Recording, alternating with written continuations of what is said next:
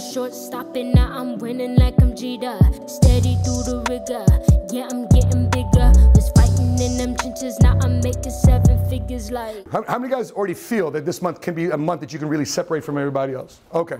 Okay. Okay. All right. Number 1. Here's a benefit of this month. When is Christmas? Saturday. A Saturday, the 25th, Saturday. So it's one day. It's one day. One day. Holiday. Okay, speaking of that, when's New Year's? Saturday. Saturday too as well, but is New Year's Day celebrated on New Year's Day or New Year's Eve? New Year's Eve. How long is New Year's Eve?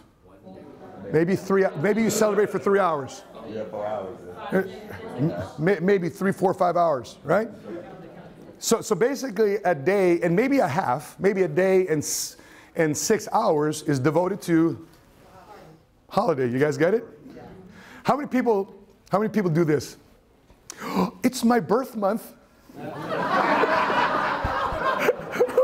Celebrate me. It's my birth month. Oh God, somebody needs attention. Okay? Right? Is there anything wrong with celebrating you? No. No. By the way, you do work here. You do the work here. What do? You get recognized, right? We want to recognize you. Okay. So holiday is one. Is it a hollow week? No. Hollow month? No. Hollow 2 weeks? No. 1 day. 1 day. Now think about this real quick. Think about this real quick. If people just had that mentality, just to say, let me just celebrate Jesus' birthday for those of you who celebrate Christmas. Let me just celebrate however you would celebrate your day of this month. Celebrate it. Knock yourself out.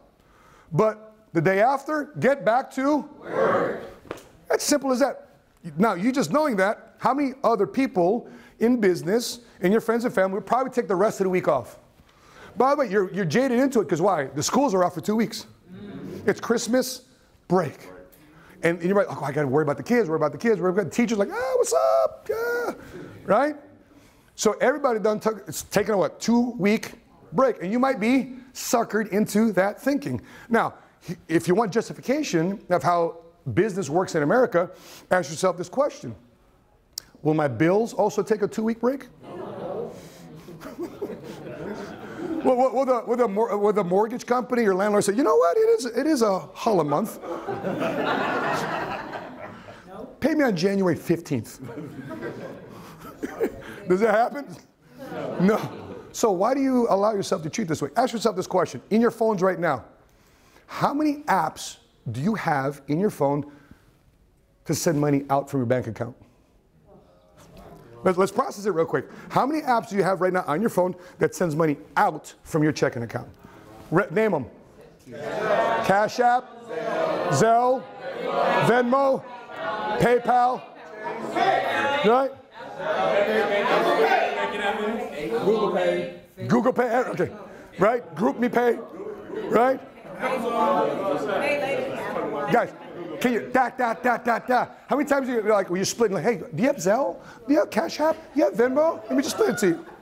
Right, that's how you do business, right? Okay, ask yourself this question. How many apps on your phone that actually bring in money?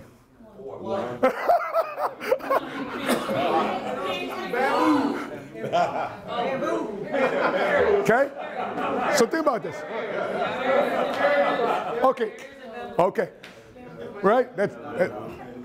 And that is sad reality that so many things are in your phone right now to attack your checking account to have you spend. And what do they call you? What does the retailers, what does corporate America call you? What does the news call you? They call you consumers. I take offense to that term. I'm not a consumer. At least call me a producer. That's what my license says. I got my Texas producer's license, or whatever state that you're a resident in, right? I got an Illinois producer's license. At least call me a producer because I am productive.